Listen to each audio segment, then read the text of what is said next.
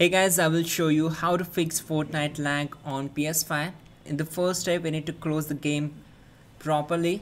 So go to home page, press option button from the controller on a game and select close game.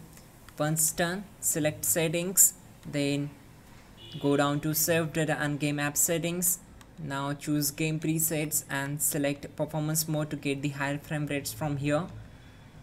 Now simply go back to the main settings, choose screen and video, select video output and set resolution to automatic and set 120 Hz output to automatic. Once done, go back to the main settings and then select system, choose power saving, select features available in rest mode and turn on these two options.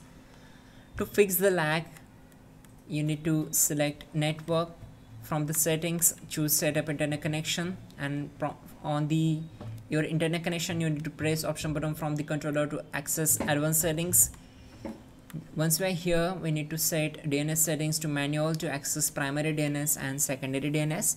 So from the primary DNS add 8888 and to the secondary DNS add 8844. Once done, select OK. Now you need to wait for a few seconds to complete the process, and once it's connected you need to go back to the main settings, then simply restart the PS5 and your problem will be fixed. That's it guys, you're good to go.